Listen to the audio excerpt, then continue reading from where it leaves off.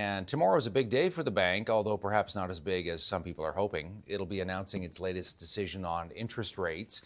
CTV's Tony Grace is standing by in the national newsroom here on what we are expecting to hear, what some people want to hear, but what they may not hear, Tony. Right, and Todd, a lot of people were thinking this would be the time where we would start to see interest rates dropping. We were getting those signals toward the end of last year. The signals now, though, most economists are expecting a rate freeze tomorrow, expecting the Bank of Canada to keep that central rate at 5%, that key rate that is tied to everything from variable rate loans to mortgages. So there it is. It's been there since the last rate decision last month, but broadly, that 5% has been in place since July of last year. And you have to go farther back than that. You have to go back to 2022.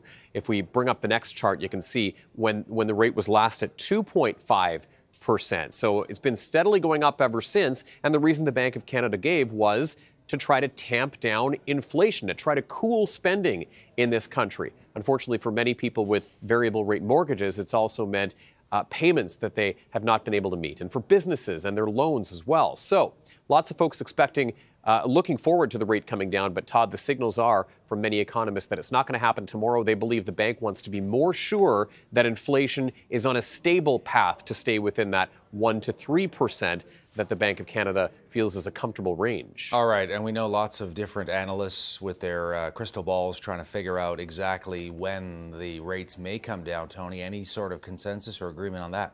38 economists who were polled by the Reuters news agency, 27 of them thought June was going to be the time. Another 7 or 8 thought that it was July, and then the remaining few thought it was going to be September. So we can look to early summer as the time frame that most people are saying is most likely to see that rate start to drop, probably just by a little bit, though.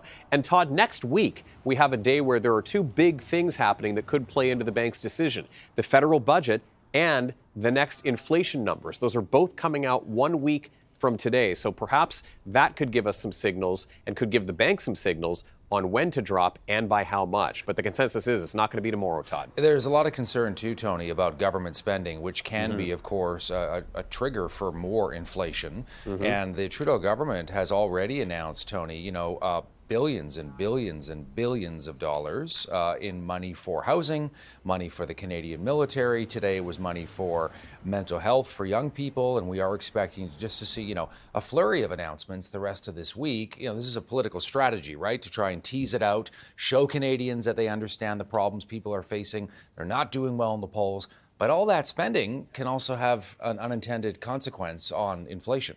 Certainly, and as can...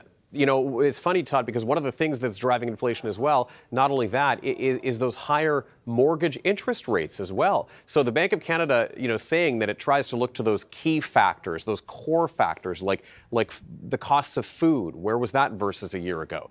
Gas, shelter. But again, it is a result of those higher monetary policies, those higher interest rates, and government spending. And you're right, typically we don't see this many government spending announcements ahead of a budget. Obviously, the government in tune with the whole theme of affordability here and wanting to get that out in front of the public, that being a political strategy. We'll see what else comes out in the next week or so, and what doesn't come out, what they save for budget day next Tuesday, and see if that leads the bank in any particular direction, Todd. All right, CTV's Tony Grace with the latest there. We'll be watching that decision. Tony, good to see you. You as well. Thanks, Todd.